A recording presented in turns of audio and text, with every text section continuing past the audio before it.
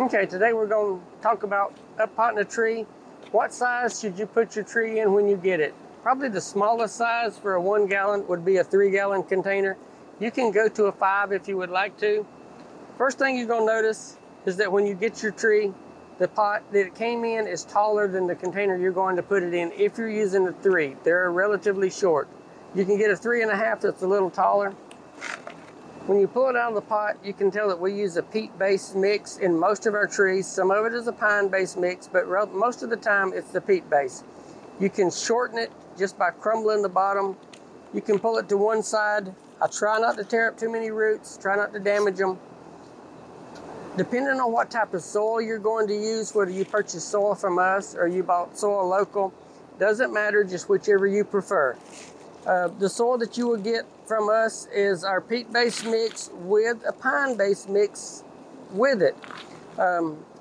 It's pretty good for water retention, but it will dry fast enough.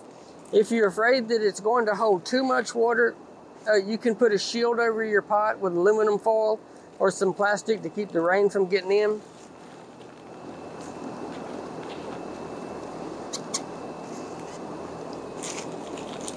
Once you get enough soil in your container, you can push it down just a little bit. We don't want it packed. We want to leave it aerated. The soil has already got some fertilizer in it if you bought it from us. If you want to add a little bit more, that's fine also. Try to fill your container as full as you can just to leave enough room for some water retention. The next question we get asked a lot is, we've got a tall, skinny plant now. What do we do with a plant that tall? If you want it to be tree form, that's wonderful. If you don't want it to be tree form and you want it bushed out at about 20 inches tall, if you snip the top out of it, it will make it branch out. But remember, it's only going to branch out about 4 inches below where you snip the top out. So if you want the branches to start lower, you can actually snip it out lower.